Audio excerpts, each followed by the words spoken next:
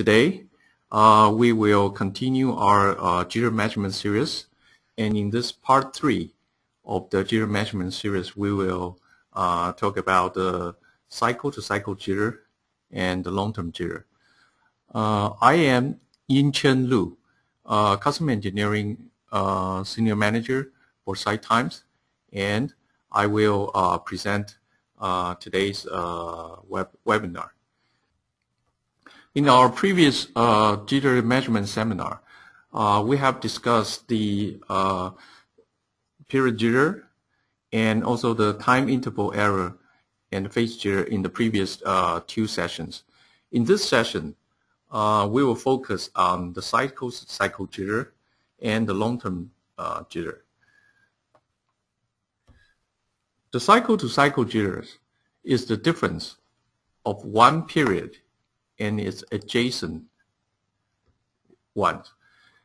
It is defined by the 3 time-stamping event of adjacent clock cycles. The cycle-to-cycle jitters reflects the high frequency part of the jitter. It is the difference of 2 adjacent clock periods, and it is dominated by high frequency jitter. It is usually measured by real-time oscilloscope. And we will show the measurement example in the next few slides. Cycle-to-cycle jitter is not sensitive to low frequency jitter or slow frequency modulation of oscillator frequency. And it is often used to specify jitters intrinsic jitter performance of the spread spectrum clocks. And in terminology, cycle-to-cycle jitter is not the same as the so-called the cycle jitter. The cycle jitter is actually the same as the period jitter. In this slide, we are showing the clock's cycle-to-cycle jitter in a spread spectrum clock. As you can see on the screenshots of a real-time oscilloscope for C2C jitter measurement, the one on the left is with the spread spectrum disabled, and the one on the left is with the spread spectrum enabled. This is measuring the cycle-to-cycle jitter of a spread spectrum oscillator at 125 megahertz with a 2% down spread. As you can see, the C2C jitter does not show significant difference between the 2 modes. The C2C jitter is not sensitive to low frequency phase noise or the low frequency modulation of the spectrum clock mode. Now let's move on to the long-term jitter. The long-term jitter is the variation of the timing intervals between the first edge and the last edge of n consecutive clock cycles. This is also known as the accumulated jitter or the so-called n-cycle jitter. Sometimes the long-term jitter can be specified by the accumulation time of n cycle.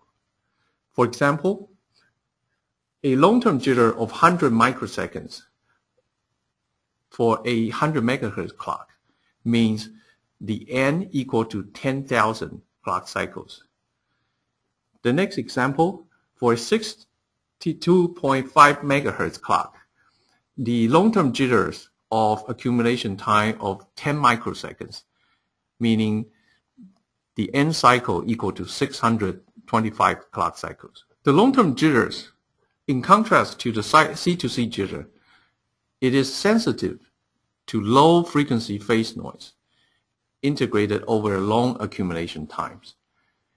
And the formula in this slide also revealed the relationship between the long-term jitter and the TIE, timing jitter, or the period jitters. To observe the long-term jitter on a real-time scope, here we are showing an examples of a 125 megahertz clock. By setting the trigger delay between 0 microsecond or trigger delay of 100 microseconds, we can graphically showing the long-term jitters in the oscilloscope displays. The screenshot on the left is with the trigger delay set to 0 microseconds. And as you can see, this is equivalent to the period jitter display, where you have very little jitter display on the red circle part of the rising edge of the waveforms. On the other hand, the screenshots on the right, with trigger delay set to 100 microseconds, you can see there's accumulated time of 100 microseconds of long-term jitters, and it is showing a significantly higher jitter than the period jitter. The long-term jitter measurement setup with a real-time oscilloscope is shown in the slides here, with the oscillator output directly connected to the real-time oscilloscope with a 50 ohm coax cables. When measuring long-time jitter with real-time oscilloscope, the oscilloscope should have a low time-based error, and the oscilloscope setting should be optimized to reduce the measurement error, which is following most of the guideline that we have discussed in the previous webinar on the period jitter measurement. Here we want to point out is high sampling rates of real-time oscilloscope in long-term jitter measurement increases the sample size and slow down the jitter measurement significantly. So the best tool to use for long-term jitter measurement is usually not the real-time oscilloscope. And we're going to introduce this type of test equipment called time interval analyzer in the next slides. The time interval analyzer is based on counter-timer approach. It can achieve a high equivalent time-based resolution in sub-picosecond range, while its sampling rate on the input clock signal is much lower than the real-time scopes. This way, the TIA can achieve a faster long-term jitter measurement, especially for long accumulation times. The TIA can also be used for serial link diagnostics and compliance testing. And this is SiTime's jitter measurement setup for long-term jitter measurement. Here is an example of the long-term jitter measurement using a TIA. The TIA model we use to capture this measurement screenshot is the WaveCrest SIA-4000. Here we would like to point out is we set the test equipment's parameter to corresponding to the end cycle of 2500 for a 25 megahertz clock. This is equivalent to setting the accumulation time for the long-term jitters measurement at 100 microseconds, as you can see from the calculations showing in the slides. The screenshots from the instrument showing the accumulation time as 100.0399 microseconds, and it's showing a RMS and the peak-to-peak value of the long-term jitters at 100 microsecond accumulation time. So which application would care about the long-term jitter? Here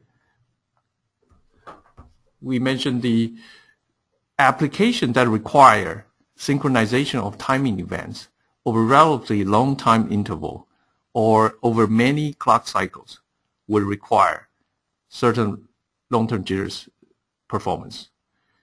Example of these applications are analog and digital video. also DDR for achieving the phase locking in DDR interface for the memory.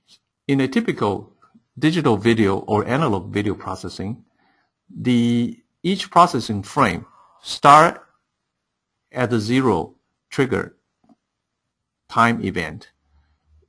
As the processing going through many pixels and elements in the frame for processing, at the end of the frame, which is many clock cycle after the initial triggering, has to remain in low jitter condition for the processing to achieve its best performance.